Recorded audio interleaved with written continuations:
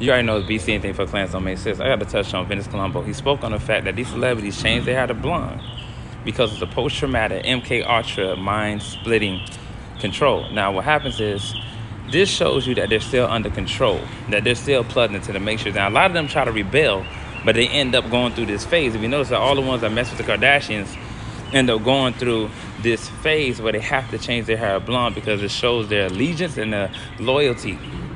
And it shows you that they can't break out of it. That's why you think when he did the interview, he can barely speak on what he said when he was on his lives. And he let somebody who's part of the system, Charlamagne the God, control the narrative. That's why he went on Twitter afterwards and started saying, oh, you know what? I see what he was doing. No, you know why he had no control over the interview? He had no control over what he was saying. It's almost like he was manipulated to saying anything.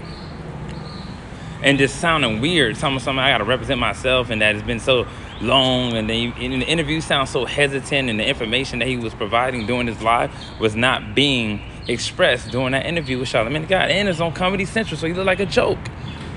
Why you went on Comedy Central? See, they're making a joke out of the whole thing.